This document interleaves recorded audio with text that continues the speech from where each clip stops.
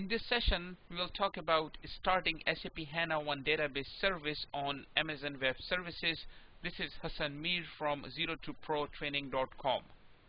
We have created SAP HANA 1 instance on AWS.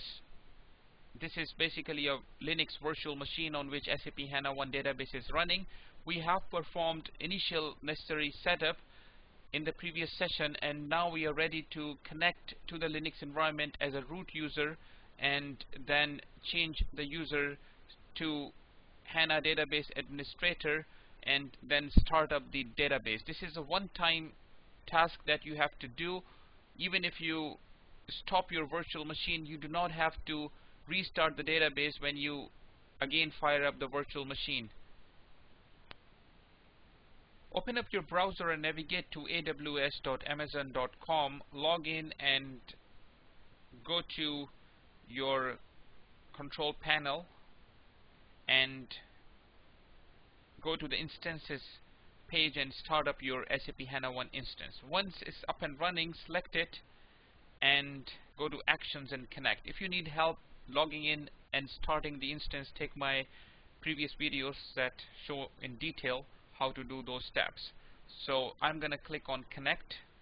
On this window, all the information is already selected. I'm connecting as root user to the Linux environment using the private key stored in this file. Click on launch SSH client. I have to click on this run this time button. For the Java, you may not have to do that. So this is the window of Linux environment that I'm seeing through this web-based SSH client, and I'm logged in as a root user. I can enter here the command who am I, and it will tell me that I am root. As previously discussed, the SAP HANA 1 database is owned by the user called HDB-ADM, stands for HANA Database Administrator.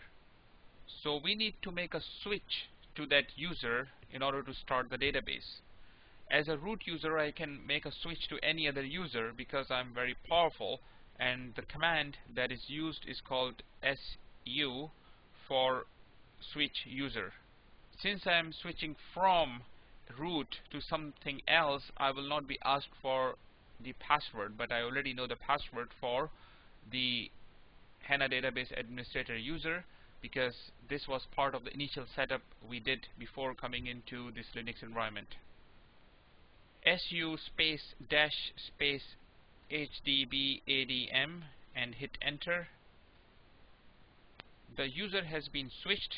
If I enter the same command who am I, now system is telling me I am HDB-ADM. To start the HANA 1 database, you enter a simple command HDB HANA database all in uppercase space start in lowercase and hit enter.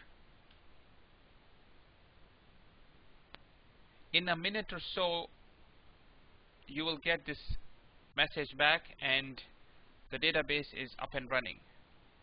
For me, it took less than a minute.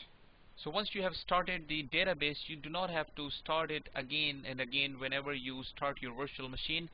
I can shut down my virtual machine by choosing action stop while the database is up and running, and when I restart my virtual machine, I will not have to restart the database again. I will find it to be running already.